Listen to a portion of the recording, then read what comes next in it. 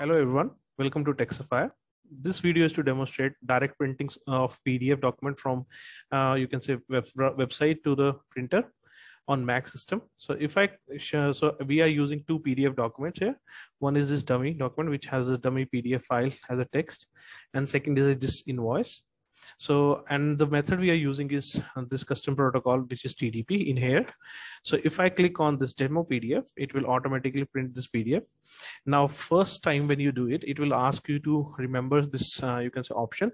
And after that, it won't ask you you can say for the same option again. Once you click on this open protocol, it will automatically print on the printer. As you can see, it has already printed the dummy PDF. Now, if I click on this invoice PDF print, again, it will print this PDF onto the printer. So this is to demonstrate. If I click on here,